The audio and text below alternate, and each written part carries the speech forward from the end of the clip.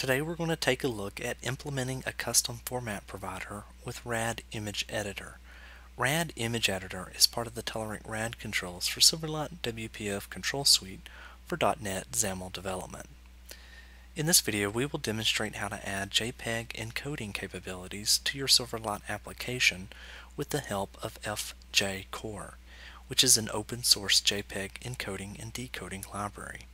This shows how a format provider that supports both importing and exporting of JPEGs can be implemented and plugged into the existing RadImageEditor architecture. Let's go ahead and jump inside of Visual Studio 2010 and get started. So here we are, we're back inside of Visual Studio 2010 and we're working with the same project we worked with in the first part of this series. So one thing to note here is that underneath references we are using Telerik.windows.controls, Telerik.windows.controls.imageEditor, and Telerik.windows.controls.input. Those are the controls that are necessary to use the RadImageEditor. And if we scroll up just a tad here, you'll see that we added our Telerik XML namespace.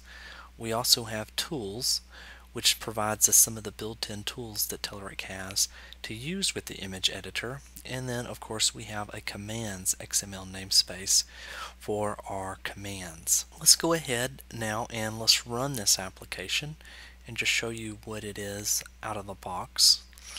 And if we click on open, you'll notice that down here at the bottom we have the option to select PNG, bitmap, or JPEG. So let's just go ahead and we'll select our PNG image here. But if we try to save the image, you may notice that we only have PNG or bitmap. Well, we're going to add our own custom provider here, and it's going to be for JPEG support. So we'll go ahead and hit cancel here and go ahead and close out of our browser window. So we're going to get a little bit of help by using FJCore, which is a built-in open source JPEG encoding and decoding library. So I'm going to go to my references and I'm going to right click and I'm going to go add reference, and then I'm just going to select a recently used FJCore.dll. So if you're wondering where to get this DLL, this will be included in my project, but you can also grab it by going to code.google.com/p/FJCore, and inside of the source you can download it and compile it. So we'll go ahead and we'll select FJCore.dll. Now that DLL has been added to our project, and now I'm going to go ahead and I'm going to create a new class. So I'm just going to simply right click, add class, and I'm just going to name this custom JPEG format provider, and I'm going to hit add. So the first thing that I'm going to need to do to this class is I'm going to need to come out here and I'm actually going to need to implement image format provider. And we've just added our using statement to it as well. We can go ahead and we can add the stubs for the required members. And after we do so, I'm just going to scroll back up to the top and I'm going to paste in a couple of variables here. So I've just pasted in a private static read-only string, which is the supported extensions, which this will show up in our dialog box, .jpg and .jpeg, and then I'm going to use the JPEG format provider, which it's already supported, and then I'm going to add an int here for the quality.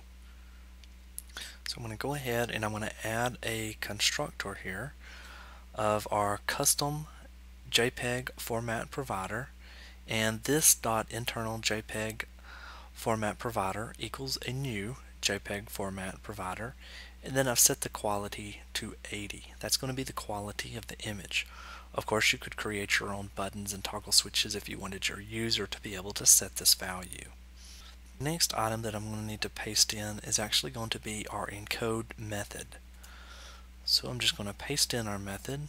So after I've dropped in my encode method here, you'll see that it's taking in a writable bitmap and a stream. At the beginning here, it's setting the width and the height with whatever the bitmap.pixel width and pixel height is. This next chunk of code here all has to deal with a raster. that's found in our flux JPEG.core.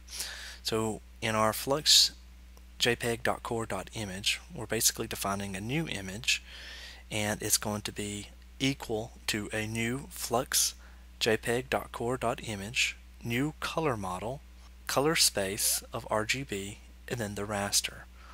Finally, the JPEG encoder that's built into flux JPEG gives that we are passing it a new JPEG encoder of an image, the quality of the image, and then finally the stream, and then just an encoder.encode. So now we need to set our imports. So I'm just going to replace those with these two. So we have a rad bitmap, and this is just going to return a this.internal JPEG format provider.import and then the bytes.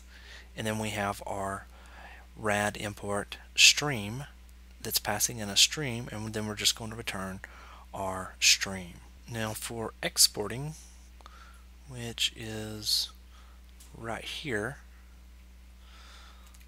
what we're going to do is, of course, our byte, just like we were doing before, but we're going to use a memory stream with a this.encode image.bitmap passing it the stream, and then the stream to array. And then our void export, which this is passing in a rad bitmap and then a stream and then a this.encode. So finally we get to our file description, and for file description we're just going to return JPEG files, and this is just going to show in our dialog box. And for our supported extensions here, this is simply going to return the supported extensions that we defined right here.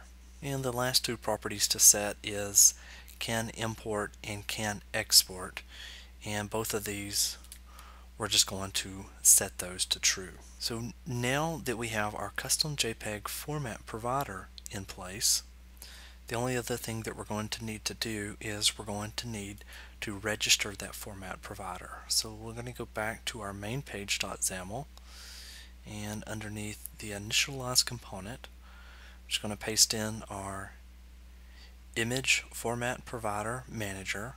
Then all we're going to need to do from there is to register the format provider by calling a new custom JPEG format provider. So we can go ahead now and we can run our application, and once our application loads, I'm just going to go ahead and I'm going to click open. I'm going to select the same image that we were always using, and one of the things to note is that the JPEG format was already provided for our open, but in our previous sample it wasn't provided for close, but now it should be there. So if we hit save, we see we have PNG, bitmap, and then JPEG. So we'll just go ahead and we'll type in RadImageEditor JPEG, and we'll let it add the extension for us automatically, and then hit save.